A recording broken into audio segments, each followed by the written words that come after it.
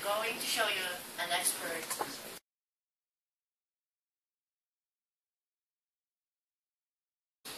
He is Sir Manuel Prasado. He graduated Fine Arts in UP Diliman and teaches History of Arts and Visual Arts in the xvid at present. Let's now learn about visual arts on him. Roll greeting, please.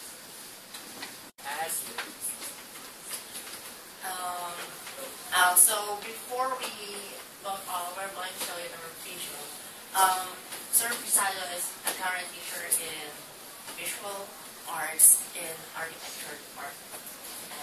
And we're good to go.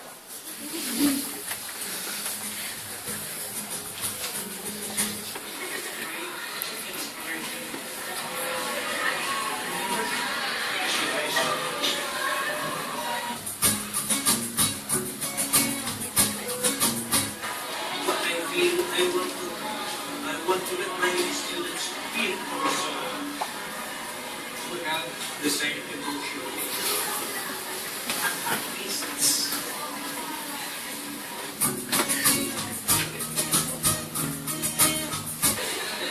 I'm not yet teaching styles.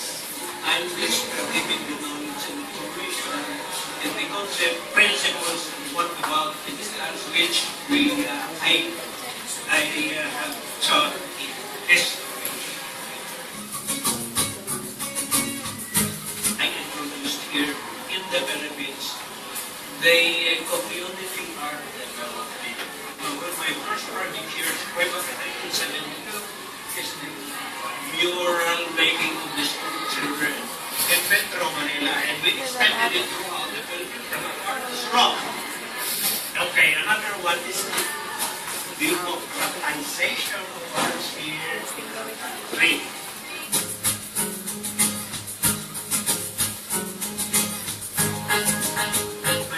There are so many factors. First, it must be,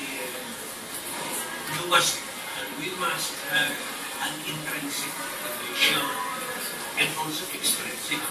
Intrinsic motivation is that it comes first in our beings.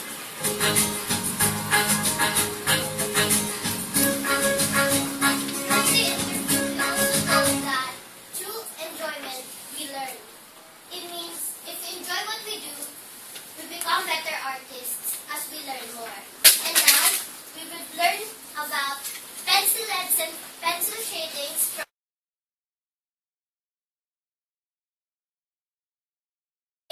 from Miss Mio Gadon. Take it away, Mio. Okay, good afternoon, everyone. So before I start my lecture proper with pencil leads, I would like to have a volunteer, just one. So while I'm having my discussion here, I would like you to have your application of what you're learning. So, okay, Dela.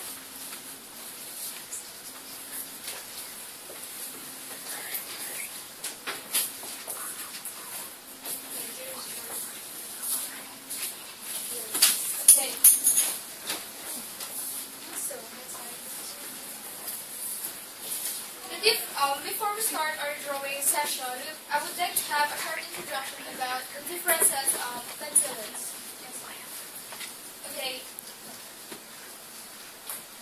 Okay, so as you can see, there's B, F, and H. These letters signifies the different kinds of pencils we are using to create our traditional art.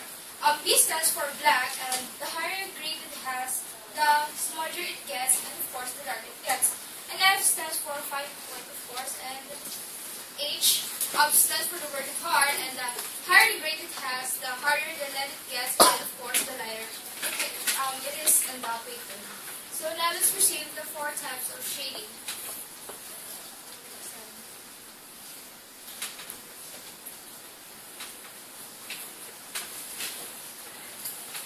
Okay, first is the hatching. It's a basic shading technique in which the artist use parallel lines, of course, to create a shade.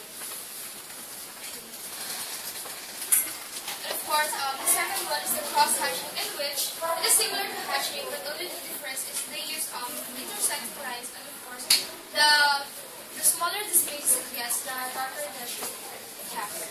So we still have has two kinds of shading, which is the bead.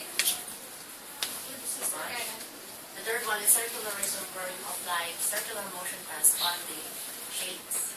For example, if this is the light and this is the reflection of your drawing, that is where the next one is pointillism, where you apply dots in your shading. And on the lightest areas, you apply smaller dots, while on the darker area, you apply large dots. And we're going to share you tips on keeping your artwork presentable and clean. And what are these 5 tips? Let's see. There are 5 tips on keeping your work clean. Number 1 is sharpening. There is standard needle point and chisel point.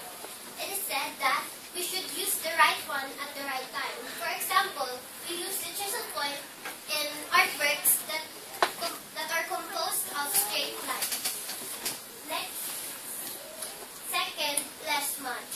Who wants an artwork with smudges? We should be careful on moving our hands around the artwork so we will avoid smudges. Third, quick strokes, especially on straight lines. If you use quick strokes in our drawings, we would avoid shaking. 4. Use grid lines to avoid erasures. It will also help us to create a copy of an image easily. And last one, study your ideas before drawing. If you know what output you would want, you would avoid erasures and changing of concepts.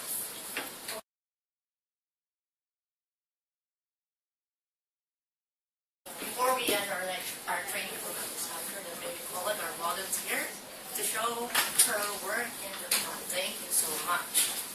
And as you can see, she was able to apply the hatching technique that was shown in our lecture this afternoon.